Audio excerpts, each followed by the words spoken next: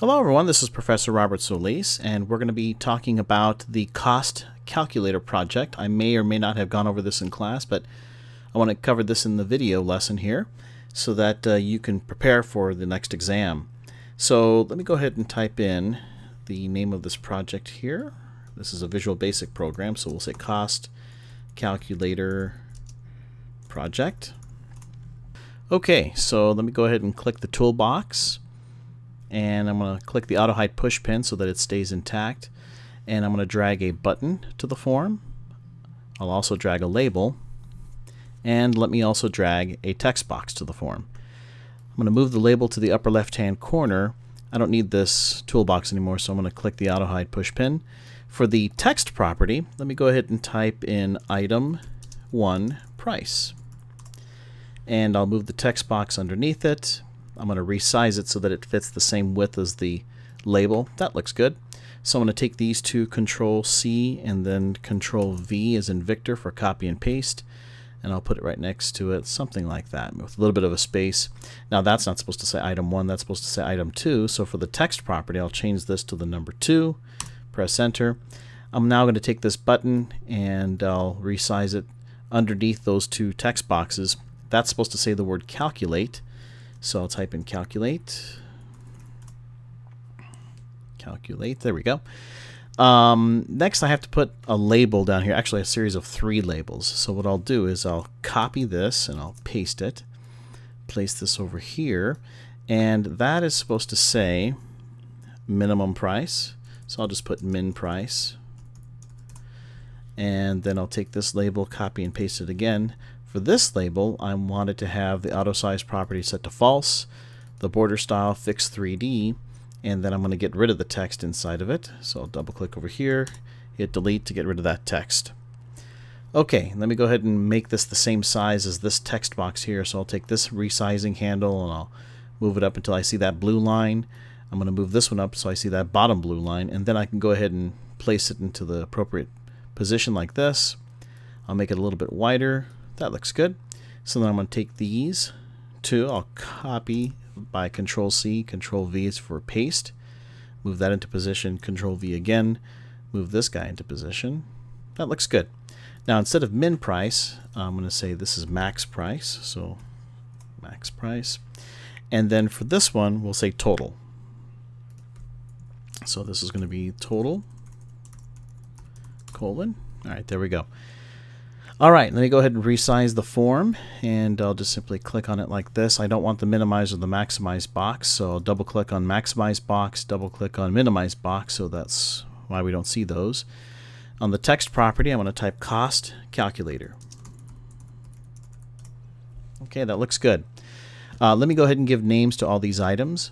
So for this top text box, that's going to be TXT item 1 price. Enter. Well, obviously that's going to be TXT item 2 price for the next text box. This button is going to be BTN calculate. This label I will call LBL min price. Now, by the way, I'm noticing that some of you are accidentally selecting these labels. I don't want you to name these labels because nothing happens to them programmatically, but you should be naming these labels over here. This is where content is actually going to be displayed. So for this one, we're going to call it LBL max price. And then finally for this bottom text box, we'll say that's LBL total. Enter. Let me just double check my work. So click over here. My eyes are over here in this section where the name property is. So that's TXT item 1, item 2 price, BTN calculate, LBL min price, LBL max price, LBL total. Looks good. Let me go ahead and save my work. And what I'm now going to do is double click the calculate button so that I can start to type the code. So I'll double click calculate. The first thing you should be doing is to enter the 4 comments. First is declarations, get user input, calculation, and then output. Start off every time typing these 4 comments. Well, in terms of the declarations, let's say that I have to give you the actual variables. And so in this case, I think I'm going to create an item1 and an item2 variable so that I can get the text from this text box and put it into the variable item1. And I'll declare those as doubles. And same thing with item2, declare that as a double. I also should keep track of the output, which will be min price, max price, and total. So let me go ahead and create some variables. Min price as double, dim max price as double, and then finally total. And that will also be as a double. Okay, now let's go ahead and work on the get user input section. And for the get user input, that means just getting the data from here and from here.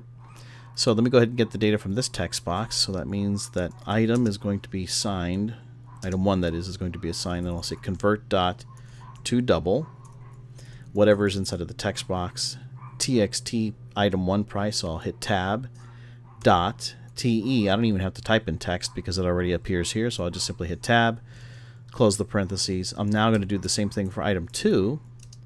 Again, convert dot to double, whatever is inside of the text box, item2 price, so I'll double click, dot te for text, hit the tab button, close the parentheses.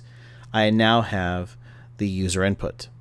For the calculation part, well, I mean, certainly we want to be able to find the minimum price, so the min price, and there's a mathematical function called min.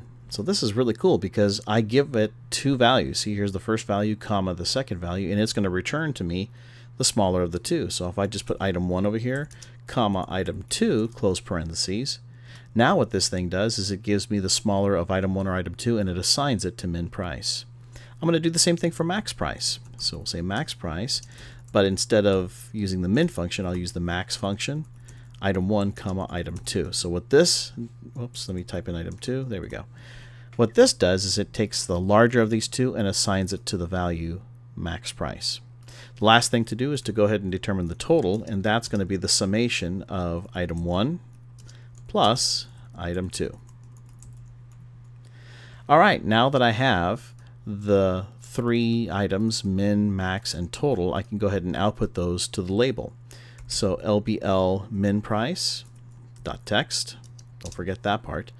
And we'll say convert.toString because these are numbers, right? Min price is a number, but we intend on putting it into the text property of this label.